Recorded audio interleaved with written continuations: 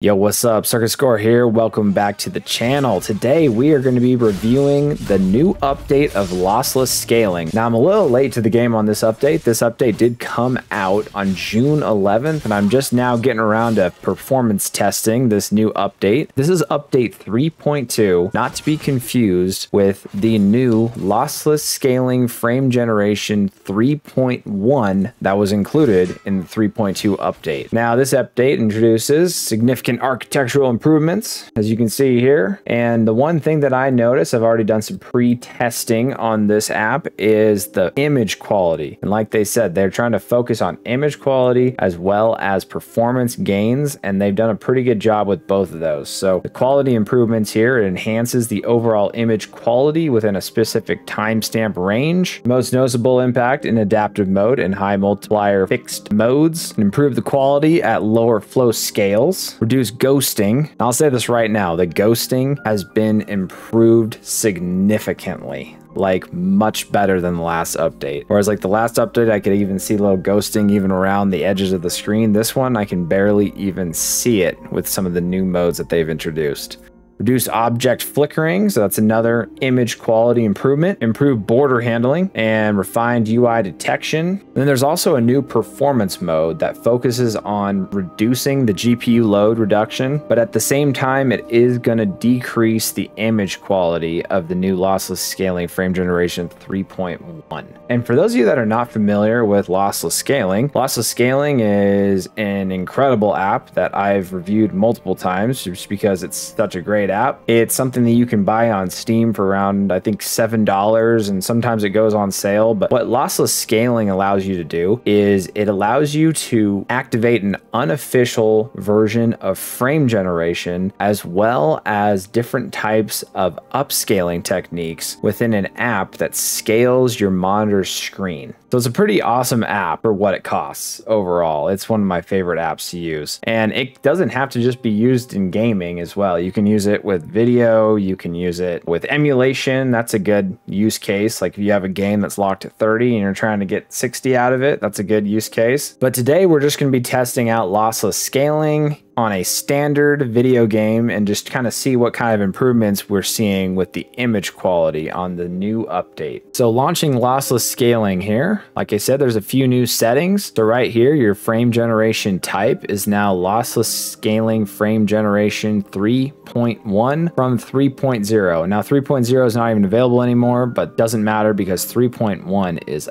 excellent. And then I'm just going to be, in this case, testing this out with a fixed mode of 2x, and then your flow scale here. This gives you a rundown of where you want your flow scale to be based on your resolution. In my case, it says for 4K gaming to keep it at 50%. So I'm going to go ahead and do that. Just keep it at 50%. And then this is that new performance mode that we were talking about earlier in the update notes. Faster version of lossless scaling frame generation, which is better suited for less powerful GPUs. So in my case, I am running a pretty heavy duty GPU. So I'm going to keep this off for now, but we'll do some testing to see how much it affects performance later on in the video. And then if you're unfamiliar with some of these settings, I'll just run through these real quick. You've got your capture API. So there's two different ones here.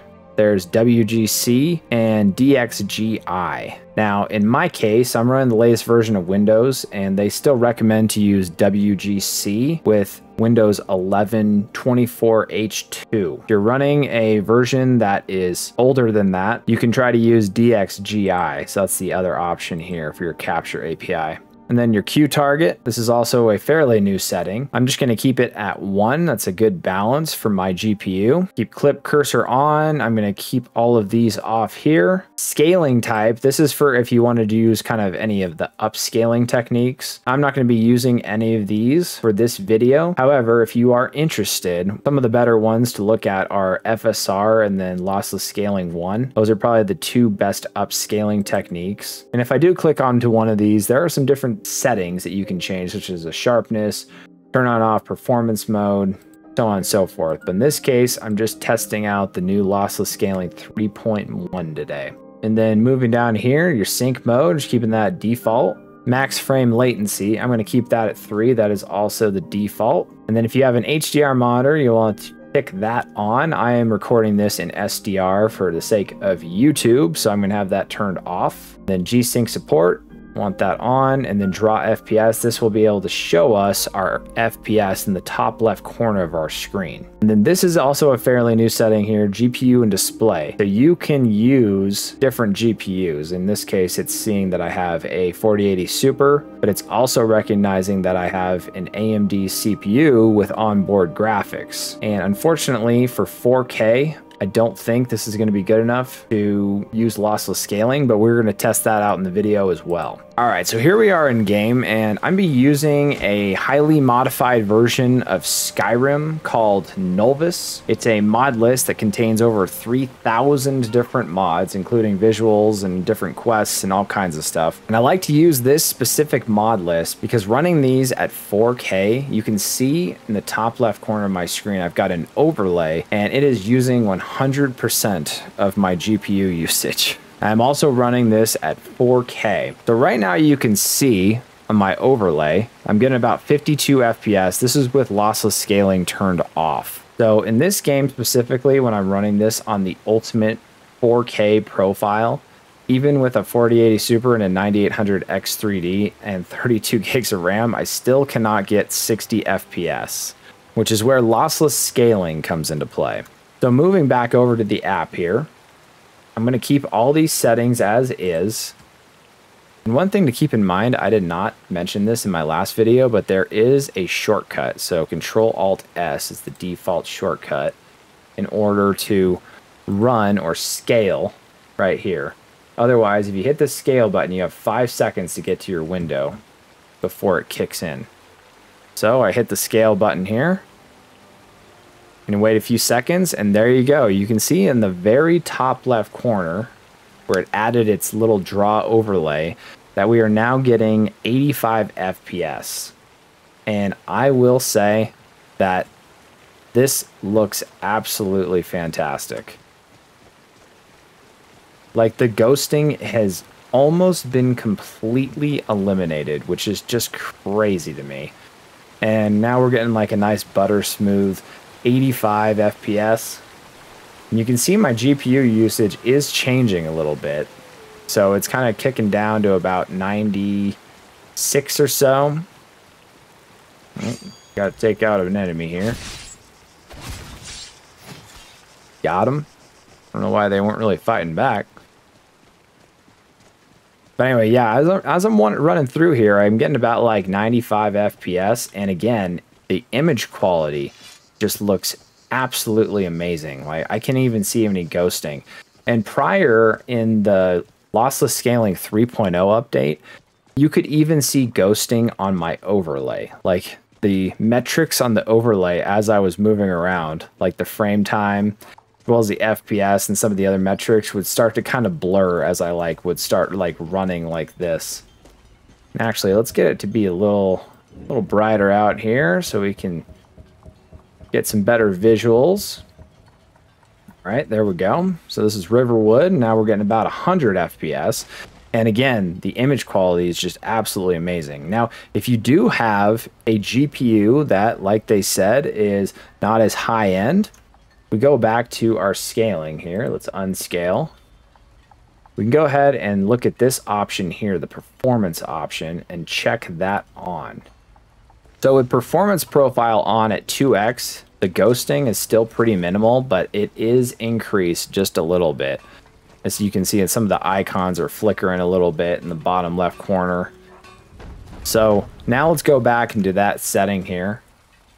And I'm just going to go ahead and turn off that performance profile, and let's kick it up to 3x, unscale, rescale. So now we're going for 3x, and this is where additional input latency as well as additional ghosting typically comes into effect. Now, even at 3x, the ghosting is not bad at all. With that performance profile turned off, you can kind of see sometimes it kicking in when I'm looking at my overlay or running around. Now again, let's go back in here. Let's unscale and then turn on performance mode and then rescale. And there it goes.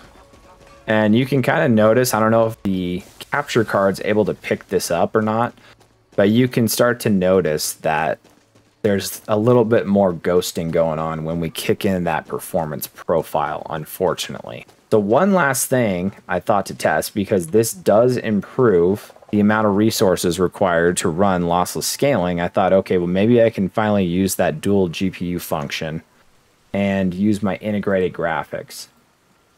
However, unfortunately, even at 2x, and I scale, I just changed this here to the AMD Radeon graphics.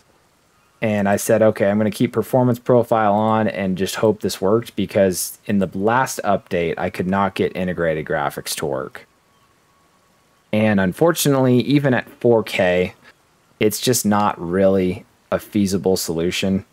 You can see it's kind of like stuttering around, and in the top left corner, it says we're at 30/61, so it's trying to get to that 60 FPS, but we're just getting a ton of stutters.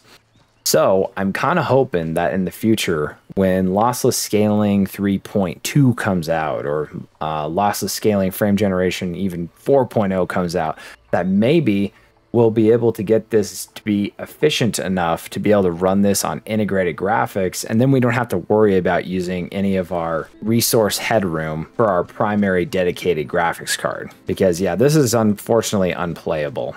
And I was having a little better luck with DXGI, but even then, it was still just not a feasible solution for the type of performance that we're looking for. So I'm just going to change it back to this 4080 Super. Unscale, and then we'll do one last test here at 4x, and I think that's about as far as I can push it, while also running this modless at 100% GPU. And actually, let's go back and turn off performance mode. I want to turn that off. So I want to see how it looked, because the reason we're doing all this testing is purely for the visuals, because the ghosting has been greatly reduced. There we go. It says 50 out of 180, and that's kind of where, like I said, where it's capping it, because I'm using too much GPU resources on my system running this at 4K. But even at 4x, we're barely seeing any ghosting. So this is just absolutely awesome. And even just doing sword slashes in the past, there was like a ton of ghosting. You can see the sword even like kind of glitching out. And even at 4x, this still looks pretty solid.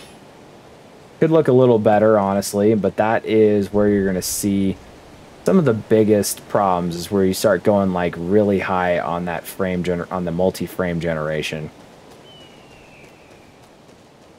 And as for input latency, so you can see that the render latency has been going up a little bit.